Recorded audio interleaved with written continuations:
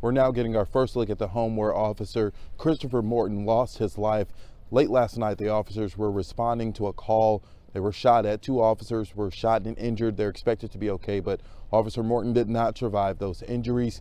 We spoke to the Henry County Sheriff. He said just 3 weeks ago, he talked to Officer Morton at a gas pump. He says that he wanted to come back to the police department after he heard that Officer Gary Michael lost his life 7 months ago to the day.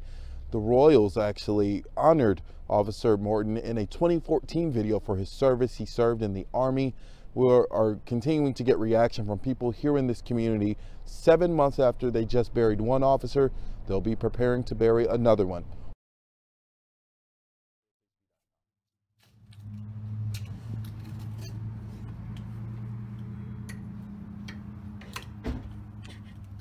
A great officer. You know, he came back to work for the police department after Officer Michaels was killed, and just a good guy. I visited with him 3 weeks ago at the gas pumps. He just pulled up to say hi. He's just one of those kind of guys.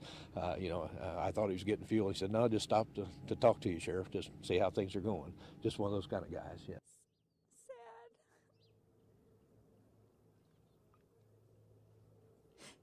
Sad that it could be anybody. It could be your kids. Scary.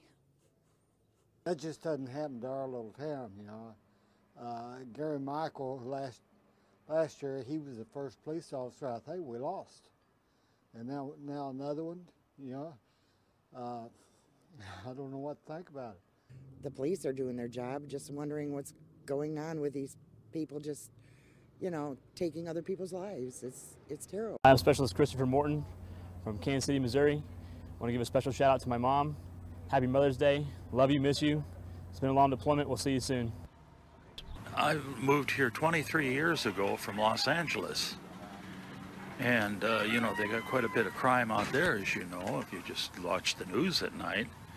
But this is just completely out of hand here.